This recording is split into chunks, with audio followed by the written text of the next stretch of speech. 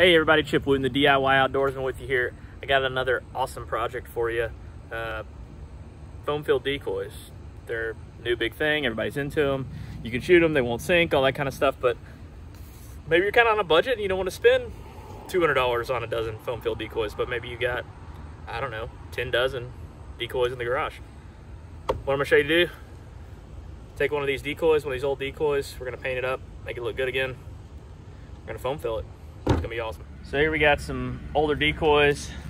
Made a little work on the bill.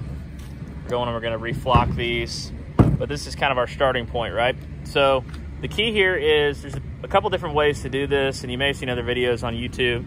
One of them, which we found out kind of doesn't work very well, is drilling in the bottom, okay?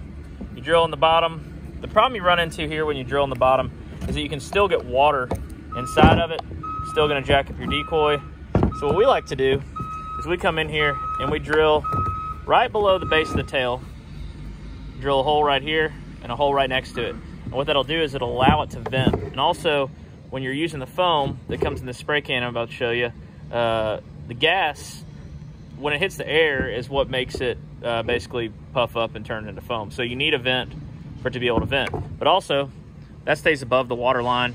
You don't get water in there. You can go back over it with epoxy too if you just want to make sure it's watertight. But here's an example of one that we hunted over last season. And look, some son of a bitch shot my decoys. Look at this. We got pellets in here, but guess what? Fucker didn't sink. So there we go. I'll show you guys how to do it. All right, so what you're gonna do is you wanna hold it by the head, and the reason you wanna hold it by the head is you're gonna keep the head down because you want the foam to get into the head as well, because you know, if a cripple's running, somebody's gonna shoot across the decoys, and they're most likely gonna shoot in the head. And so we wanna make sure there's plenty of foam in there. But you're just gonna go in one of the holes right here, you see? And you're gonna start filling this joker with foam. Now I got a little bit of foam in there now, so what I'm gonna do is take that out, do a little shaking, make sure it's down good in there. Gonna go back in here. More of this foam. And fill it. Starting to fill up. Let this go for a second. Shake that bad boy.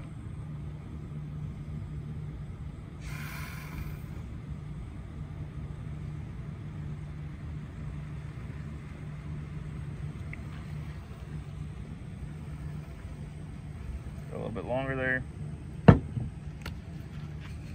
Make sure this fills up good. Let that activate for a second. Now, since that foam expands, we've already put to where it's about halfway full. I'm gonna let it just sit here and it's gonna expand, and the gas, you can kind of see the gas is coming out of here still, but you can put about a full can into a large goose decoy like this and maybe get 4 decoys out of 1 can of this stuff. I think you can get this for about $3 a can on Amazon. I'll put a link down in the description where you can get it. But also, you can just go to the dollar store and pick it up too. So I'll go ahead and start on the spec decoy.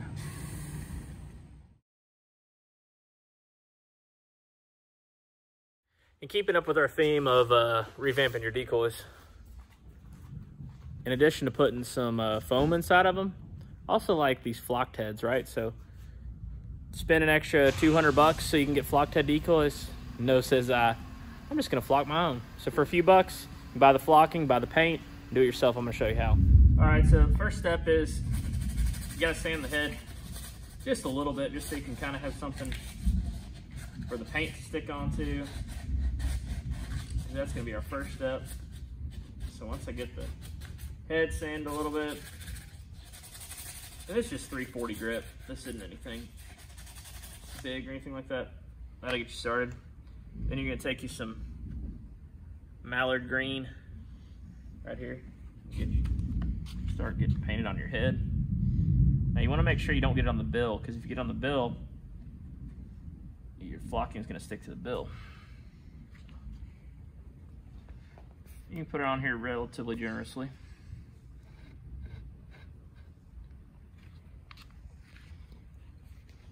And guys, anything I use in this video, I'm gonna put a link in the description to it, so if you can buy it yourself online.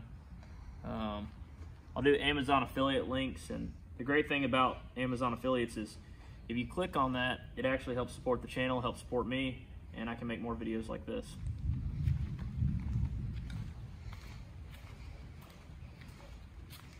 All right, so now that I got the paint all on the head, notice I didn't get any on the eyes. I'm gonna get in here and make sure you stay over your bucket. Shake that flocking on there.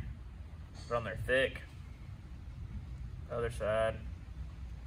All the different angles. All right. And then what you're gonna do is look for any spots that are kind of wet still. You see I got kind of a wet spot here still.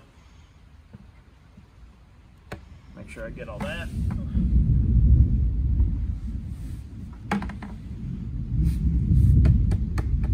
Get all your flocking back in the bucket. And there you go. Look at that. Got a flocked-headed mallard for just a few cents, honestly. I mean, this stuff, it's cheap. It's maybe 10, 12 bucks for a pound of it. And you can probably do 10, 12 dozen decoys with it. A couple little spots I see I might have missed. Get it on there good. Let it sit for a second. That paint makes it stick. Now, if you're one of those guys that's like real particular about how your decoys look and you want to go to another step, you can actually come in here with a little airbrush and paint some black or put some, you know, some fluorescent colors around the top. When you're doing 10, 12, 15 dozen decoys like this, it's kind of up to you what you want to do. You know, but for me, this is good enough. These are going to last for 2-3 years before I have to do it again, and it's great.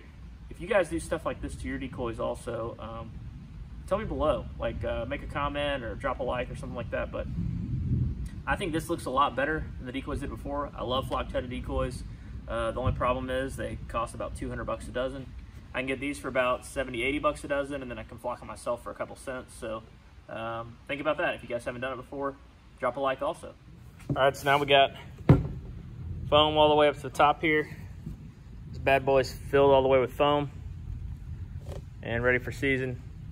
This flocking is actually like 3 years old on this decoy, so he might get put back in the rotation for getting flocked and definitely repaint on the bill. But you know, if you're hunting same spot every day of the season, it makes sense to do this. If you're one of those people who's kind of like a public land warrior, it certainly makes your decoys a whole lot heavier. Oh, also I forgot, this video is sponsored by High Noon. Just kidding. Not yet, but maybe one day. High Noon, if you're watching this, hit me up.